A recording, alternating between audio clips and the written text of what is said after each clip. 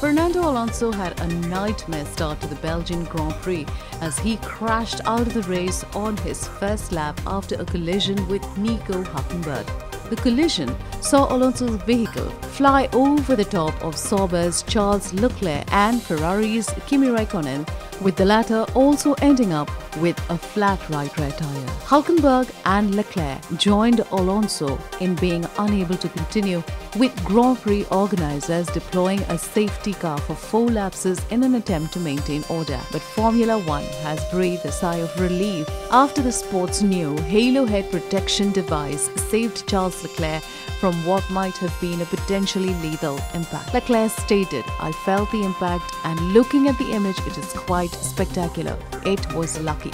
I got quite a lot of messages. My mum called me quite a lot of times. Everyone was quite worried." Nico Hulkenberg misjudged his brakes into the first corner and smashed into the back of McLaren, sending the Spaniard flying. The halo was a very good thing to have today, I think for him it helped, looking at the replay, commented the double world champion.